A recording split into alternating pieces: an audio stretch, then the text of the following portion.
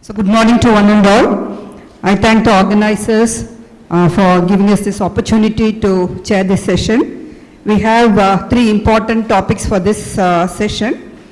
The first session is going to be on insulin resistance, the correct target for PCOS therapies. We all know that in the reproductive age group women, the commonest endocrinological as well as the metabolic problem what we are coming across is the polycystic ovarian disease, and nearly 70 to 80% of them are insulin resistant. So I call upon Dr. Mala Dharmalingam to enlighten us on this subject.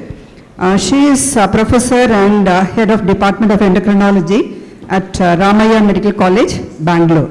Over to Dr. Mala. A very good morning to all of you. It is my pleasure to be amongst you this Sunday morning. I thank the organizers and also take this opportunity to congratulate them on this wonderful scientific symposia. So my topic for today is insulin resistance, a correct target for polycystic ovaries. Anything to do with polycystic ovaries is interesting and controversial. So I'll take you through the data that we have on insulin resistance in polycystic ovaries and see what happens when we go to management.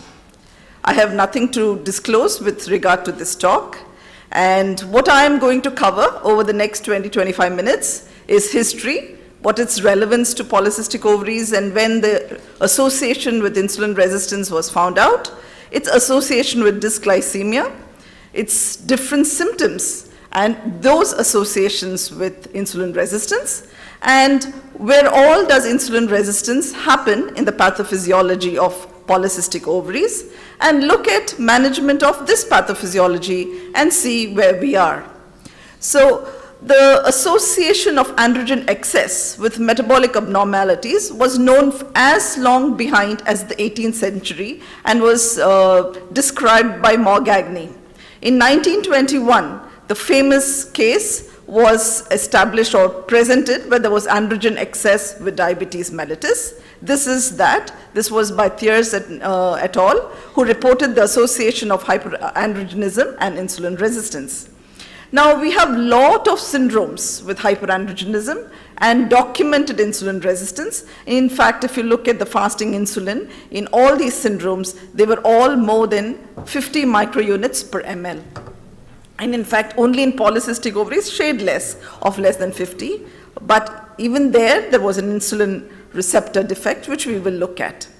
Now, if you look at data published, right from 1987, when there was, though insulin resistance was known from long back, like I said, 18th century, the documentation of dysglycemia and the reports thereon started only after 1987. And there have been huge number of data generated on the association of PCO and insulin resistance. So what are we looking at when we are looking at polycystic ovaries? We are looking at possibly anovulatory cycles, hyperandrogenism, polycystic ovaries. This is associated with obesity, insulin resistance. We look at some of the genetic factors also, which could possibly cause the problem. Now, if you look at prevalence of glucose intolerance, the prevalence of impaired glucose tolerance is roughly about 23 to 35%. Type 2 diabetes is about 4 to 10%, and this is 3 times more than the prevalence rates of that particular country. The race and the ethnic differentiations persist, but in any situation it is 3 times more. Can you imagine what it would be in India when we have such a high prevalence of diabetes in our country? And if you look at polycystic ovaries, and maybe then by some time all the women, many of the women who are PCO will all be having diabetes, and maybe because one begets the other and the fetal also becomes diabetic, we are in a bad state. So, and as the BMI increases, this dysglycemia increases irrespective of the insulin resistance also. And about 70% of women, polycystic women, are insulin resistant. The first was dysglycemia, and the last 70% are insulin resistant. Now this was different studies from University of Chicago, Penn University, Mount Sinai, recognized institutes, which looked at some sizable numbers between 100 and 200, 100 and 400, and what they found was prevalence of about what we have discussed, between 10 to 30% having impaired glucose tolerance and about 10% of type 2 diabetes. Now, what is the pattern of dysglycemia? This is very important for us practitioners who want to test. So what is recommended is to possibly do a GTT for everybody. Because if you look at this slide, you would find that the fasting sugar is reasonably okay. It's a very few number of triangles which are lying above 100. But the majority of the rounds and the squares are below the 100 fasting, but if you look at the postprandial, the majority of them are above. So what we are looking at is the postprandial hyperglycemia, not the fasting hyperglycemia. So if you do a fasting, you're going to miss many of the diabetics or impaired glucose tolerance pre-diabetes with polycystic ovaries, and even a HbA1c apparently is not recommended. So it is better that we do a GTT to pick up these patients with dysglycemia. Now, if you look at the other symptoms that I was talking to you about, irrespective of the duration of length, you know that it is the polycystic ovaries don't have cycles for within 6 weeks. So anywhere between 6 weeks and 6 months, they have studied different periods of cycle length, and they have found that there is insulin resistance in every cycle. So any mode of cycling, they do have insulin resistance as measured by HOMA-IR. Then a very important question next comes. Is it also present in lean polycystic ovaries, or is it only the obese polycystic ovaries which are insulin resistant? And this was another very elegant study done which gave 50 grams of glucose and measured insulin resistance in all of them, and they found that the insulin resistance was present both in the obese polycystic ovaries as well as in the lean polycystic ovary adolescent girls. And it was more than just simple hyperandrogenemia. It was both in the obese as well as in the lean polycystic ovaries. A very good measure of measuring insulin resistance is insulin-mediated glucose disposal. How much the glucose is utilized when insulin is given. And what they found that in polycystic ovaries, there's a 35% suppression of this glucose-mediated disposal at different parts. Usually what happens, it's a peripheral insulin resistance. What do I mean by peripheral insulin resistance? That means the insulin resistance is at the level of the muscle. So when this was known and they knew that the insulin-mediated glucose disposal is reduced, then they went on to see what happens in different areas of insulin resistance, that is the adipocyte and the skeletal muscle and the liver. And what they found was in the adipocyte, it was definitely, there was a reduction of the glucose disposal and more insulin secretion, and at the muscle this was the most significant. The glucose disposal was less and insulin secretion was much more. And in the liver, it is not so much. If you see there, especially in the lean, there's not much of a difference, shade difference in the polycystic ovaries in the glucose disposal, but in the obese, insulin secretion was more. But the most significant was definitely at the level of the muscle, showing there was a more peripheral insulin resistance. The other measures of insulin resistance is the glucose-insulin ratio, the fasting insulin, insulin-mediated glucose disposal, and the frequently sampled insulin GTT. These are other measures, and all of them did show that in polycystic ovaries, it was the insulin-resistant measures were definitely higher. Now let's look at the molecular defect in polycystic ovaries. So if you look at this molecular level, post-insulin receptor binding in the signaling cascade pathway, there is a problem. So what is this problem? If you see that, that's where the defect is. And the problem is that autophosphorylation of tyrosine does not happen.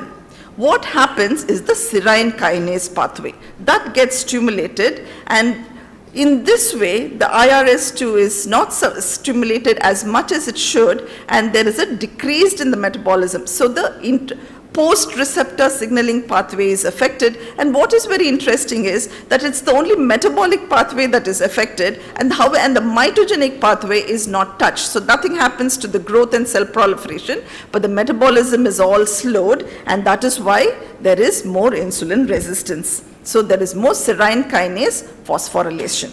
Now, if you look at beta cell dysfunction, if you see where the insulin sensitivity was measured and the insulin resistance was measured by the AIR, and definitely there was decreased insulin secretion relative to the insulin resistance. If the insulin resistance was more, then definitely insulin was more, but otherwise, if you look at actual function, there was reduction in the insulin secretion in polycystic ovaries. Now let's look at even lower level, at the genetic level. Now if you look at the TGF signaling pathway, and if you look at the TGF ligands, there are antagonists of fibrillin 3 and follistatin. Now this ligand, TGF family ligands like the TGF beta 1 and the inhibin and activin, they bind to type 2 receptor, and this phosphorylates the type 1 receptor, which autophosphorylates MAD, and this causes problems in the insulin resistance at the level of the skeletal muscle as well as the ovary. So with this we have realized that at many levels, whether it's clinically or at cellular or at molecular level, insulin resistance is definitely a target, and follistatin mutant variant is a candidate gene for polycystic ovaries. Now, we have looked at it. Let's just summarize what are the problems. Causes of hyperinsulinemia is because of reduced insulin clearance. This is due to reduced number of function of insulin receptors. There's increased insulin secretion, and there is beta cell dysfunction. And the beta cell dysfunction is, demonstrates defects in beta cell entrainment to an oscillatory glucose infusion and decreased meal-related insulin secretory responses. So these are the major problems, and at the molecular level, there is activation of the serine threonine kinase instead of the tyrosine kinase, and there's excessive phosphorylation of the insulin receptor. Now, a little bit of the hypothalamo-pituitary ovarian axis, because that is another target that we are looking at, and one of the pathophysiology, some say it's a pituitary defect, some say it's an ovarian defect, and some say it is an androgen defect. So if you look at this, even here, what we find that there is an increased LH, and because of the increased LH, that causes increased androgen, and this androgen, because of aromatization, can cause increased estrogen, and because of the increased androgen, there is hirsutism and hair loss, and this has a negative feedback mechanism at the level of the pituitary. Now, insulin itself, how does it affect the different parameters? It augments LH-induced androgen synthesis in the theca cell. It augments GnRH-mediated FSH release and LH release, augments FSH-induced estrogen production, and augments LH-induced luteinization of the granulosa cells. So, insulin not only works at the periphery, it also works at the pituitary level. So the pathways to link, if you look at hyperinsulinemia at the level of the liver, there is increased IGF-BP1 and decrease of SHBG. This leads to free IGF-1 and free testosterone, leading to hyperandrogenemia at the level of the ovary. And if you look at the pituitary, there is increased LH pulse, which again leads to hyperandrogenemia at the level of the ovary. So there is hyperinsulinemia, there's premature LH receptor expression in the small follicles, premature granulosa terminal differentiation, arrest of follicular growth, and anovulation. And this is again to summarize the whole thing that I've been talking to you about, finally ending up that hyperinsulinemia does cause decreased SHBG production, increased ovarian androgen production, and decreased the LH-FSH ratio, that are the LH is increased compared to the FSH, and leading to polycystic ovaries. So we have no doubt to say that there is insulin resistance. However, this is selective. Insulin action on glucose metabolism is reduced. The insulin action on steroidogenesis is unchanged, and this is because of the selective defect that we have discussed, that it is metabolic and not mitogenic. And this is what I meant, that it is the mitogenic pathway is not interrupted, but the phosphoinositol 3 kinase pathway, which is the metabolic pathway, is inhibited, and that is why there is insulin resistance. But now, if this was such an important factor, then why is targeting insulin resistance not working like magic?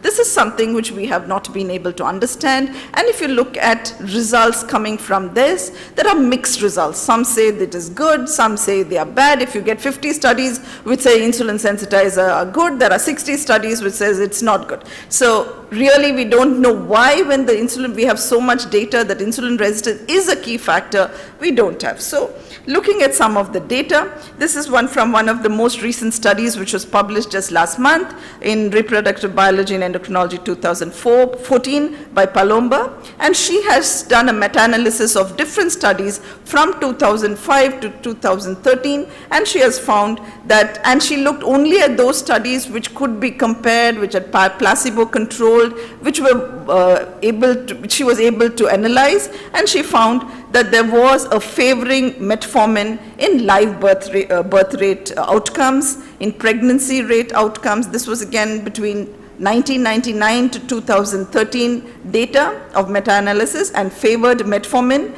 in pregnancy rate outcomes. And this was a study way back in 2003, which in fact started the thing that metformin may be good for ovulation. This was another meta-analysis which was published in 2003. But then we got so much other data saying it is not good and it really has no benefit to add metformin for ovulation induction. And this is again recent data looking at adverse events of miscarriage, multiple pregnancies, which again Palomba et al. Have shown that there is a favoring metformin result in this miscarriage rates.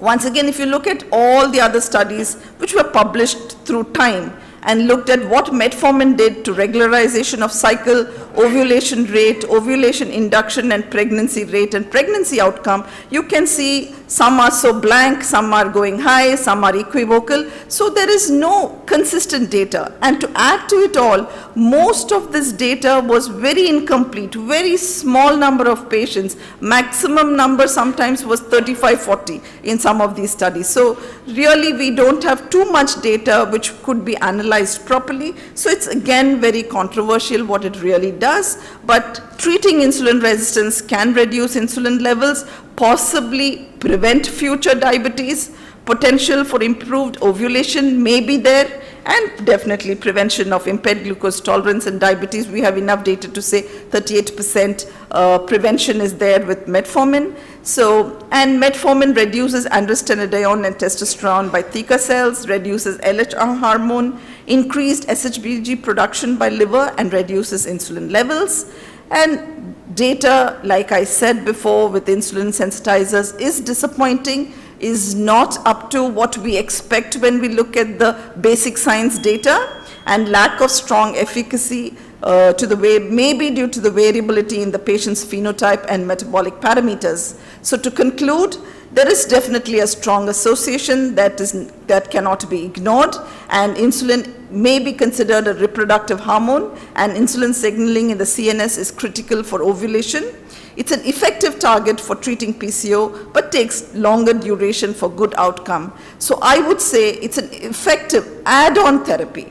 I will not say it's the primary treatment, whether you're looking at symptoms or looking at ovulation induction. It can best be an add-on therapy, and it is not a substitute for lifestyle modification in obese and overweight women, and diet and exercise should be again and again emphasized in polycystic ovaries. If you look at management, maybe 1 to 10 would be diet and exercise, and only 11 would be the other forms of treatment. Thank you very much.